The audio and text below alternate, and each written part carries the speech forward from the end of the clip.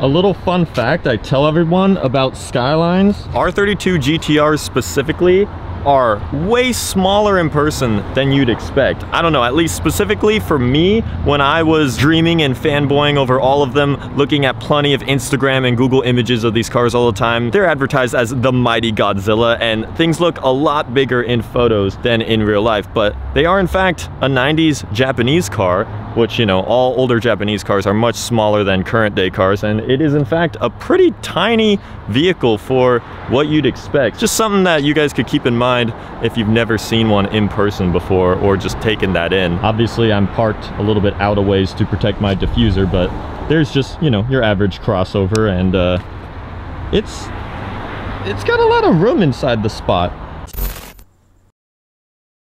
Good morning, everybody. Today, we have a couple things on the agenda that involve, that car. I know you guys think I forget about this thing, and I know you always want to see more content on it. And today, I have some news to showcase to you guys. One of which is that this car is actually getting transported down for a specific YouTube show of something, and you guys will see more about that later. But for now, because that's happening, I must prepare it, and one of the things that we need to do is get it aligned.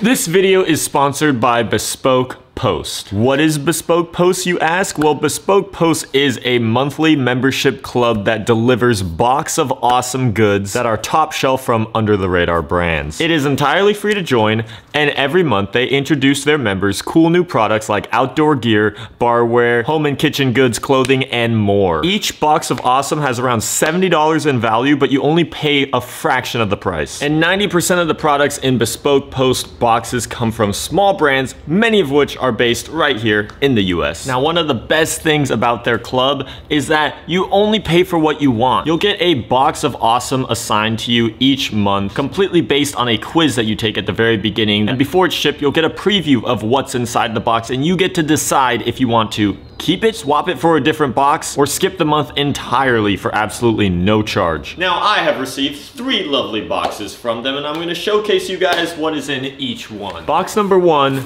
we have The Parked. The Parked is a high quality camping chair that simply, you can never have enough camping chairs, just because if you have enough friends, they're always gonna want a place to sit. And here's what she looks like, all complete. Can you believe that whole chair fits in this tiny little pocket bag? Box number 2, we have The Chill. I love how each of the box names gives clear hints to what each item is. This clearly is a nice little cooling bag. When you head out to the beach, you put all your nice little sodas, whatever you want to keep cold, all in here. My favorite part is, comes with a bottle opener. The last box, number 3, is called the Hibernate, and I'll give you guys some time to guess what it would be. They are once again what they sound like. They are comfy shoes that you can just completely fall asleep in. Oh yeah, we are totally lounging. So what are you guys waiting for? If you want some awesome goodies like me, go click the link of the description at the top of this video. You could go to bespokepost.com/JUM20, or you can use the promo code during checkout, JUM20, and you will receive 20% off your first box of awesome. I kid you not, I'm just gonna keep on wearing these around the house from now on. These are actually so comfortable.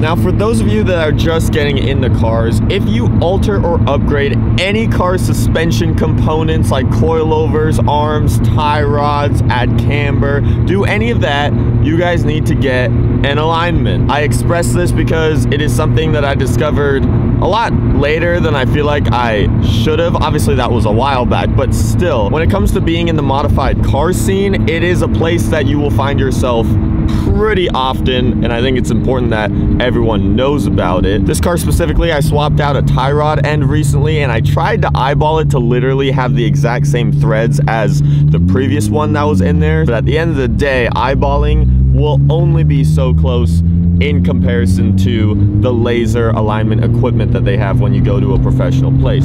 So that's why we're going to one right now, and you guys will see how it's done.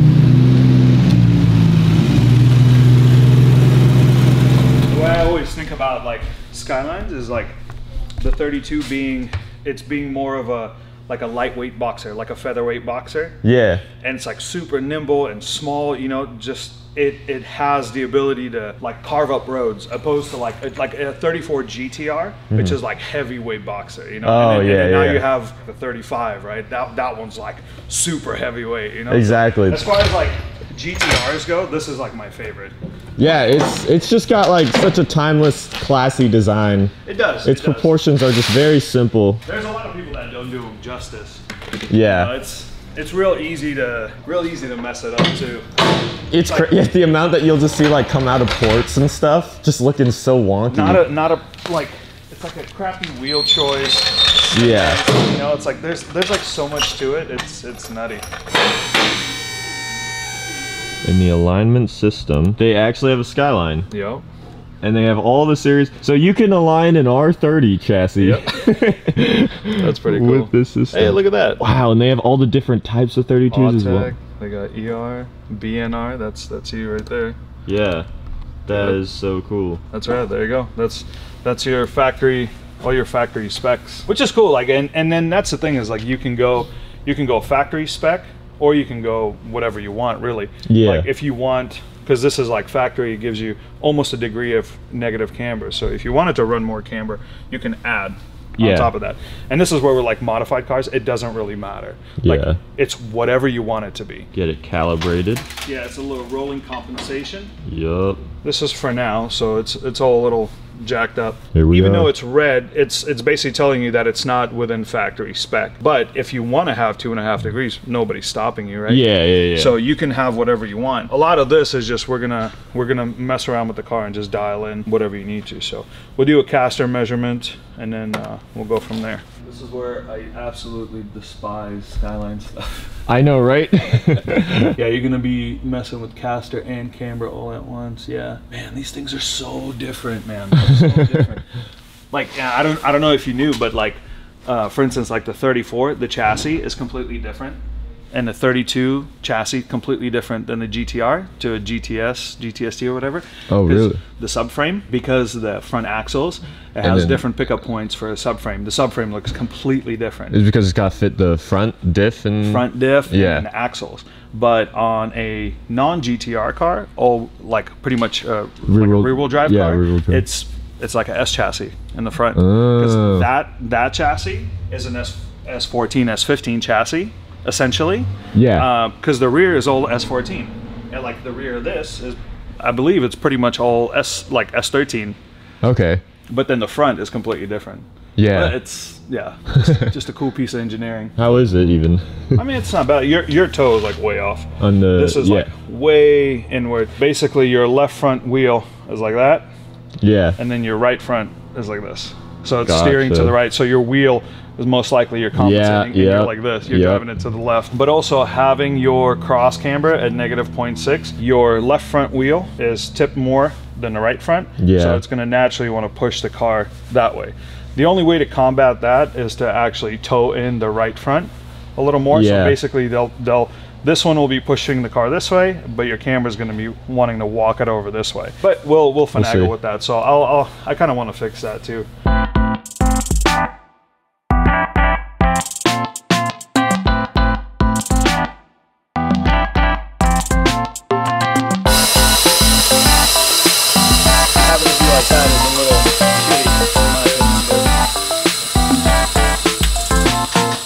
Well, she is all straight. Car is all now aligned. We're able to get the camber adjusted. We're able to get the toe fixed, which that was the major issue. Now, sadly, we weren't able to get the toe fixed in time. I already basically wore through a bunch of the tires. When you drive with toe being completely unaligned, it will wear your tires out more than camber will, more than anything that you can imagine. So these Nexons on the inside are already almost showing cord. We're gonna be right back here installing some new Advan tires on this thing. As for now, I'm gonna go give it a little test run and see how she drives improved. Oh yeah, she's pretty straight. Now, it does tram line, so if you do kind of, you could see it does want to go off into one direction. So the fact that you guys just saw my car clearly just want to steer itself on a straight road, you might immediately be assuming that it's not aligned whatsoever. Now, tramlining is a different issue, not really related or solvable directly by your alignment. More so can have to do with your tires. Tramlining is basically when your car just wants to follow the grooves of the pavement and your steering wheel moves with that. So obviously this pavement is not perfectly flat. If all roads were, then tramlining wouldn't be an issue. It's got different grooves that want to go in different directions. My current tires want to follow that, mainly because they are like 200 tread wear, more race car oriented tires that are pretty thick too. The thicker the tire, the more you'll run into that issue, especially because the track width of my car overall is actually pretty thin, because Skylines, even though the GTRs have wider fenders, they're still pretty thin cars overall. So like my Camaro, for example, runs super thick, more race car oriented tires, but it doesn't tramline anywhere near as much just because its track width overall, the gap between the width of each wheel on either end of the car is much greater, because it's just a bigger, wider car than a Skyline GTR is. The last thing that could have an effect on it is also just your tire's tread and how it's shaped, or how little tread there is on it. So we're gonna be putting different tires on. We'll see if that makes any difference with the tramlining.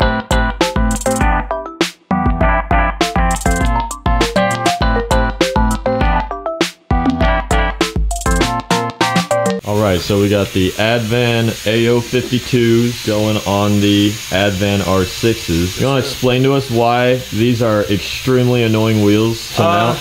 Well, tires on. As you can see on those, they have a fat lip. And there's two ways wheels get mounted. Either face side down, or basically you'll have the face side up. Right now we're mounting them face side down. That's the easiest way to remove like a tire off of a big lip wheel. Because of just that right there? This drop center. Yep. Yeah. And so you go about it the other way. Some wheels, unfortunately, don't have this, and you do have to struggle with getting the tire over this, which is huge annoyance. And most of the time, unfortunately, you won't be able to get them off. In some instances, you have to cut things off, but very rarely. Very rarely. This thing will be a little grip monster. Yeah, we'll see how easy she goes. All right. That's pretty easy. Now we just need to find there's a little yellow mark on the tire that you try to line up with the valve stem. It's right down here. Oh, yeah. That guy right there. You try to get as close to the valve stems as you can.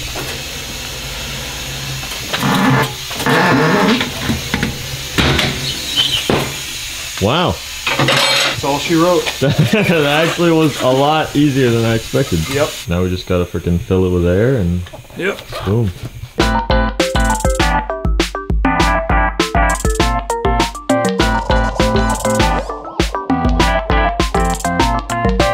Ooh, baby, there's nothing like fresh rubber. And this is the first time I've had the Advan on the Advans. You already know, only the best for this thing. And of course, we've had that sticker there just to represent for the wheels, but now the car is complete Yokohama fitted. Thanks to Nikolai's alignment, we have the perfect track setup, just a little bit of track camber in the front, but basically nothing in the rear, just so I don't really wear out these tires and we get maximum rear grip possible. I can safely say that with a better alignment, it definitely improves tramlining to one direction, but with these better tires, it definitely also improves how the car wants to follow the pavement of the road. Already these Advans feel like they don't have a mind of their own, which is good because it feels like I have the full precise control of where I'm going in this car. You guys can note, if you guys are having tramline issues, make sure you have an alignment and good tires. So we just got my Hennessy Exorcist done. Now there's a couple other cool American tuner legends out there, one of which that has completely made my childhood was a Saleen S281. And here's one right in front of me. It's got some red sparkle up in there, and then you fitted newer Mustang mirrors onto the side, which now that you mentioned that I could totally see, but yet they also flow so well. Man, this is cool. I never see them in red. I had a torch red regular GT. It was my first car I had bought. It was just kind of, I saw this come up and I was like, it kind of brings back memories of my old car, so that's why I was like, I had to get it. Yeah, you can always tell the signature S281s by the reduced taillights. The overall aero is subtly more aggressive, but it's cool. I mean, it's like, it brings me back to Barricade in the first Transformers movie, just a bunch of other places. These things ruled the early 2000s. One very last thing I'm gonna do to the car is top it off with a fresh oil change. We got ourselves the good stuff HKS oil filter, as well as the nice Motul oil that we're gonna put in this thing. Only the good stuff for it from here on out, because we gotta keep it alive. Would you look at that? So there is gonna be the home for this car for the next week. Now, funny enough, most of the times when I have trailers come pick up my car for shipping, they can go right up to my house because they have little scouts that go pick it up with smaller trailers I could get into my neighborhood. But this transport logistics company is just straight up putting this thing in the big dog right there, and he can't get into my neighborhood. That's why we are at some Safeway parking lot right now, and we're gonna get this Skyline loaded up. So I'm sure a lot of you guys are wondering, why am I transporting my car? And I don't know how much of it I can share right now, but all I will say is that it is going down for a shoot of some sort involving a YouTube video. It's gonna be high production value, and obviously they are willing to transport my car all the way down to Southern California for this. That's all you guys need to know, and I'll plan on vlogging the behind the scenes and what goes on down there once that all takes place. Good thing this thing isn't super slammed, because gotta make it up that shallow ramp. This is the most interesting trailer contraption I've seen. He is able to literally move the rails that I'm on inside the trailer of where I'm sitting, because obviously I'm still poking out a little bit.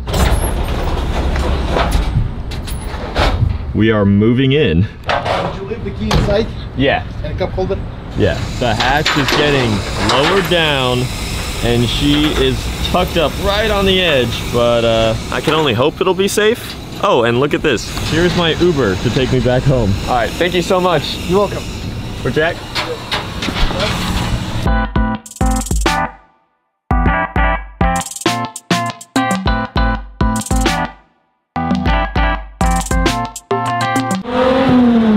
What